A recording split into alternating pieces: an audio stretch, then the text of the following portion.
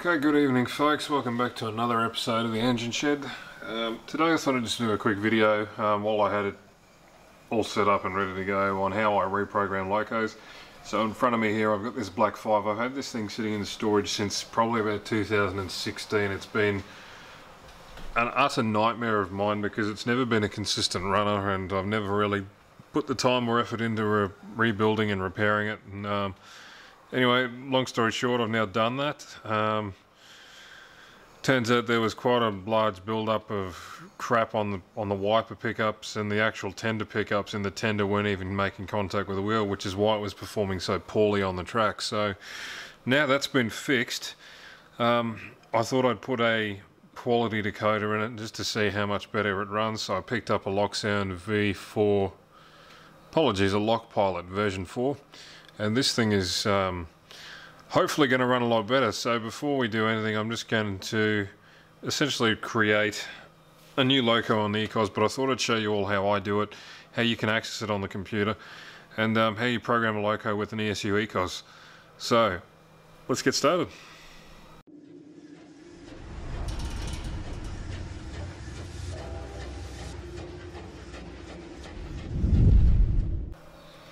Okay, so we're here at the computer. Now I understand a lot of people probably don't have the luxury of having a computer and an ECOS, but you know, nevertheless, if you do have an ECOS and you want to know how to hook it up to your computer, it's very easy. Now, the factory way of accessing the default menu in this thing is you find the IP of the actual unit itself and you simply type it in. Okay. And then what will happen is when you type that number in, it'll come up with the actual menu of the ECOS. Now this is where you go through and upload all your loco images, firmware updates, store configuration, restore or reset the factory conditions, restart. You can do all that remotely, but that's not what we want today. So what you actually need to make this work is what's called a VNC, a virtual network client. If you find one of those online, all you need to do is do exactly the same thing. So find the IP address of the actual device. You find that in settings page 2 on the ECOS, and then you can exit this and we open up the VNC viewer. So this is just called VNC viewer, quite literally. You can Google it, download it for your own purposes. I've already got this one set up, so all you need to do essentially is just go up into here, enter IP 192.168, and this will be a different point to everybody. Okay, and there you have it.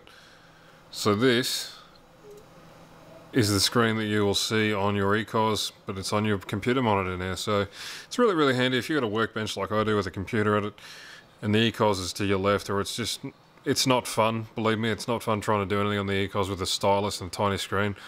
So it's nice that this feature actually exists. So we're going to create a new loco. So this is a brand new decoder. We haven't done anything with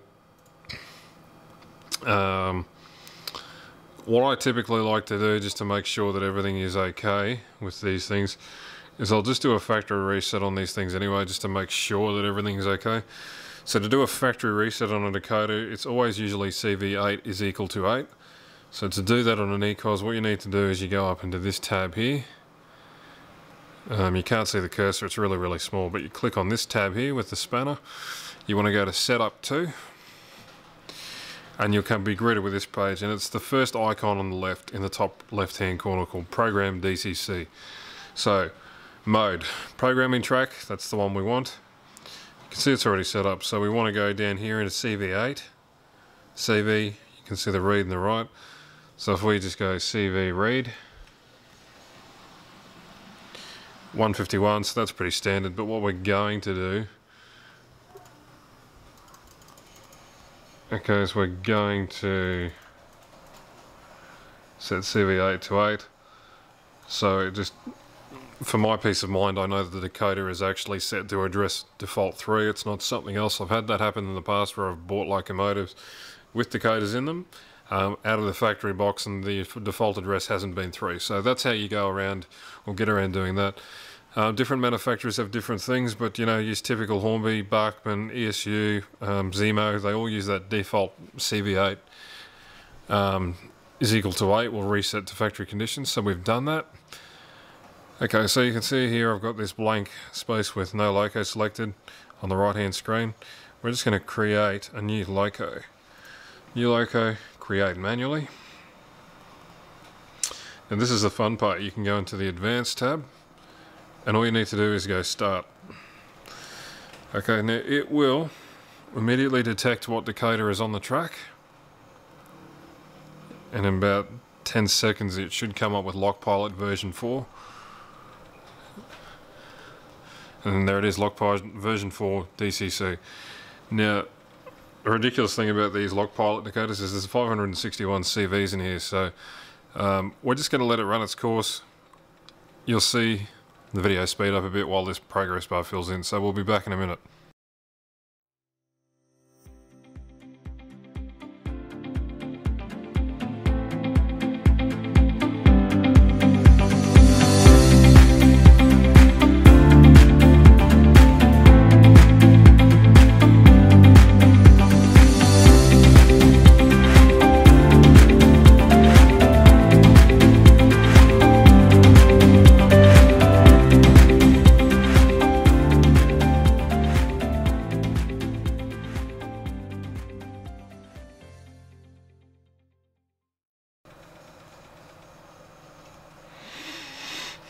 Okay, so we're now done. So that took about a minute to 2 minutes. The larger CV decoders like your Lokpilots and your Lok Sounds, those are the ones that generally take a long time. But as you can see, 561 CVs to read, it's going to take a while. It's really nice that this feature is actually on the ESU ECOS. It's one of the main reasons I like this unit so much. But now that that's done, what you can do is just go down to the second one here, and you can see that the default address is now 3. Now the running number of this particular unit is 45458, so probably just number it the last 4 digits of its cab. So you can see here, enable DCC, enable Railcom Plus, it's all good, it's all G, we know what that is, it's fantastic, blah blah blah blah blah. So that's all fine, that's default, we can leave that alone. I'm just going to get the cursor back.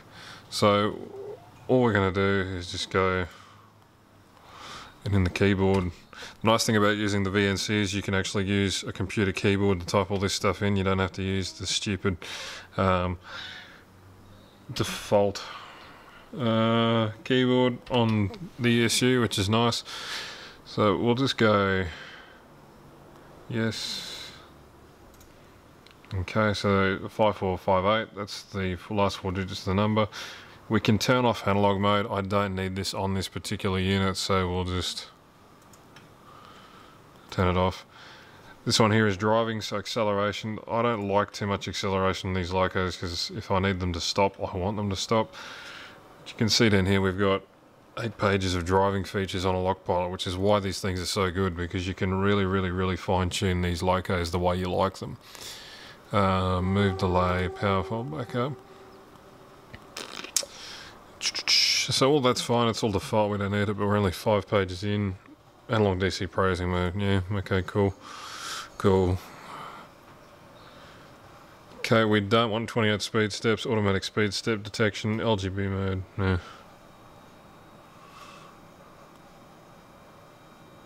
And I've lost my cursor, where's the cursor gone?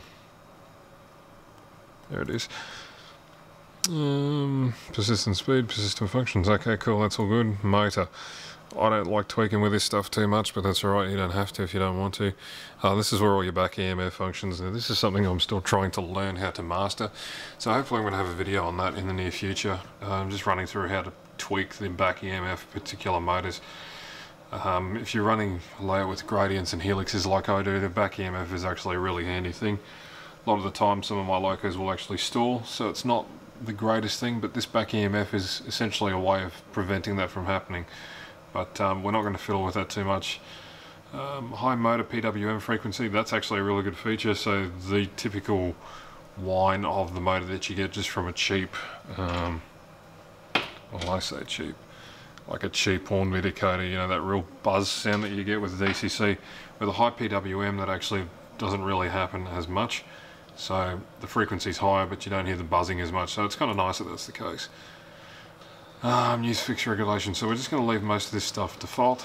We're going to go right down the bottom. Okay. So all those features are now locked in. We're going to go back to create loco, and we'll just call this thing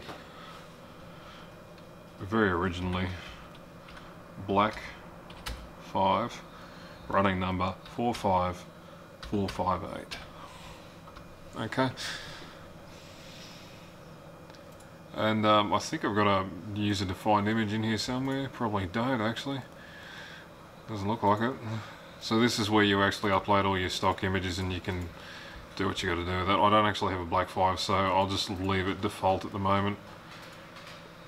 Not the end of the world. Okay. Now, you should be able to see, if you got a program on main too, you can just tweak it while it's actually running on the rolling road, which is a nice feature. So, all going well, this should now work. And it doesn't. So we'll just cut and we'll come back in just a sec. Okay, we're back. Just had a quick issue. So just for your reference, whenever you want to run a locomotive on a programming track after you've programmed it, I always forget to do this, which is why I get frustrated. It helps to have the programming on the main selected.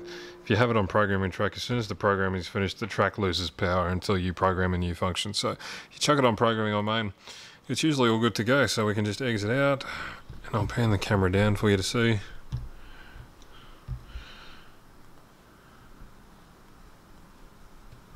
What do I do?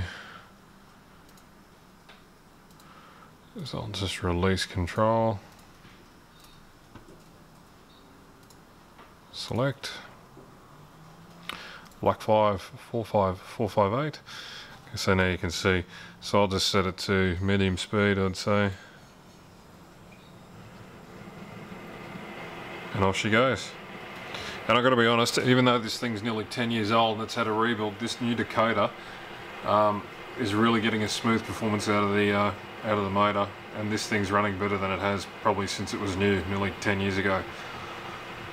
So fantastic result. Really sort of pays the way to sort of make the case that budget decoders, while they are good for budget model railways, if you really want these things to do what they are designed to do, always pays to put that little bit extra, especially into the decoder. So anyway, that's all from me. So hopefully you enjoyed this short little video. Next video from me hopefully will be uploaded in a week, ready for you to enjoy. So that's going to be me talking about this stuff, bullfrog snot, and whether or not it's worth your time and it's right for your railway.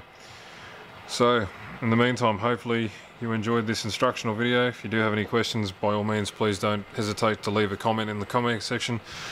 Please be sure to like, share, subscribe, and until next time, folks, happy model railroading. See you next time.